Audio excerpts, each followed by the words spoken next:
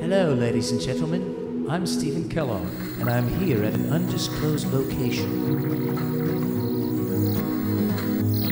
Well, we'll start with a man who we are always happy to welcome back on the mountain stage. This is his 6th visit. Really excited. Stephen Kellogg is with us. Singer-Songwriter Stephen Kellogg has shared a few singles. It goes.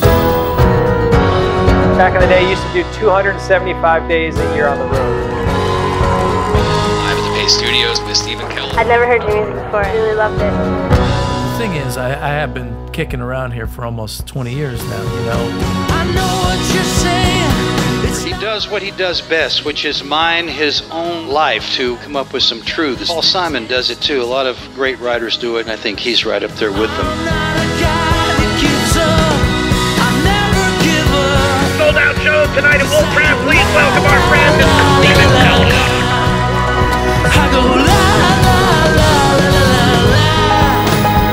Please welcome Mr. Stephen Kellogg. My name is Stephen Kellogg, professional singer and songwriter. It's better to be at the bottom of a ladder you want to climb than the top of one you don't. I got that from The Office. There'll be objects in the mirror. I think Stephen is brave, you know, so as an artist, he's an artist's artist. As we look back through the looking glass. His music is pretty much the most honest music I've ever listened to in my life. It's like he's writing in his diary. Gotta dance like a symphony of joy.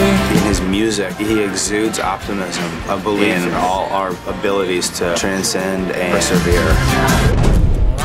I always say that he's one of the greatest lyricists of our time. All the way from the East Coast, Mr. Stephen Kellogg. I got all I ever wanted, but I still cannot believe how I love to take for granted all the love that comes to me, all the love. So I'm just there to say thank you so much for your service. They're away from their families for much more than we are as musicians. I've always kind of operated in different genres, so it gave me a chance to kind of indulge that.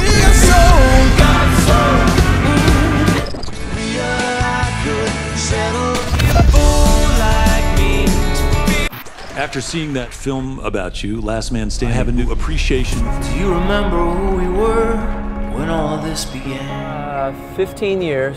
I do this because I don't feel that I have an option, and it's also how I feed my family. So for me, music just has to say something. Gonna be the last man standing.